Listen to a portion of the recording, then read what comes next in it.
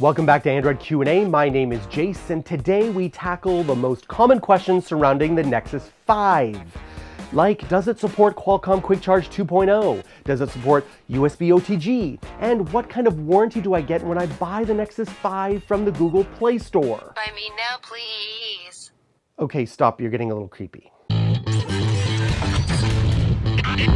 Alright friends, I've made no secret that I love this phone, but there were a lot of popular or common tech questions. And number one was, does the Nexus 5 support Qualcomm Quick Charge 2.0? Well, no, not really. Well, you see, the Nexus 5 has the Snapdragon 800, and that supports Qualcomm Quick Charge 2.0, but manufacturers can choose not to implement the feature. The Nexus 5 uses a Texas Instrument chip for battery charging and power path management, which does not support Qualcomm Quick Charge. So even with a firmware update, you are out of luck. Now, does the Nexus 5 support USB OTG? Yes, just like the Nexus 7, which means storage cannot auto-mount and you'll need an application that can access it. Now, if you have a rooted device, you can use Stick Mount. If you're not rooted, then you can use Total Commander and the USB Mount plugin. You can find all those links provided below. Moving on to the all-important warranty question. The following is what Google says on their own support site. If you purchase a device or accessory from the Google Play Store and it is defective through no fault of your own, you may be entitled to a refund, replacement, or a repair of your device. Please contact us and we will work with you in the next steps and replacement options. Basically, you have to go through Google's following refund process.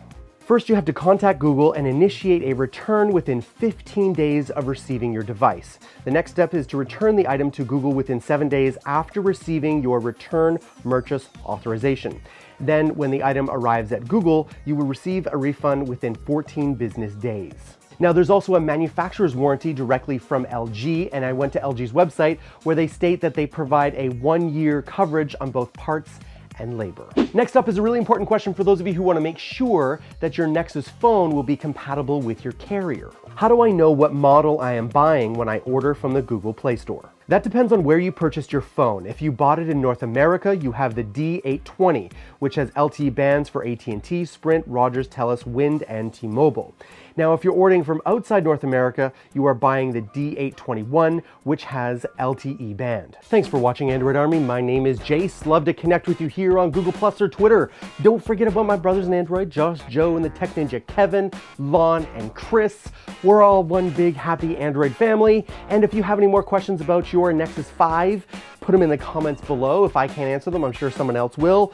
I shall see you next time on Android Q&A.